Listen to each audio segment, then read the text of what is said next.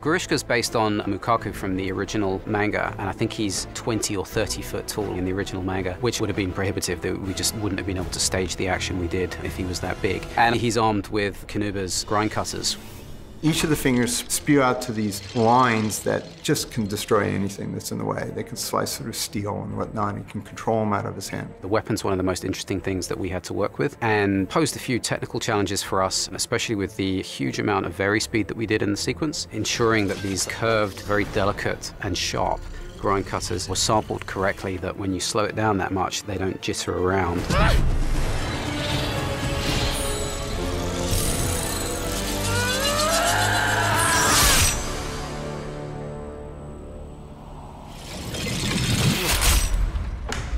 What speed?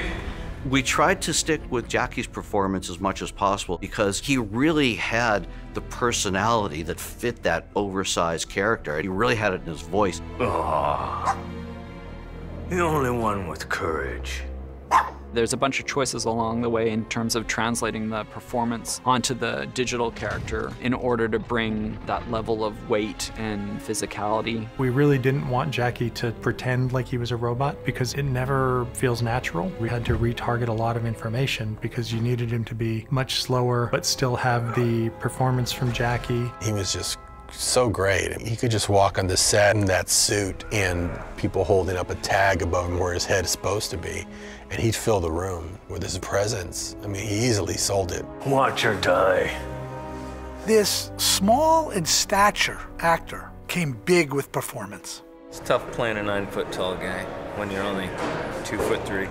I've been working in movies ever since I was a little kid, and I've seen all sorts of things kind of grow and change, but I really kind of felt like I reached a point where, well, I've pretty much done everything you can do in and around a movie. And so coming here and doing performance capture, playing a 9-foot-tall cyborg that's completely CG, and it was truly a unique experience. Picture wrap to Jackie Earl Haley.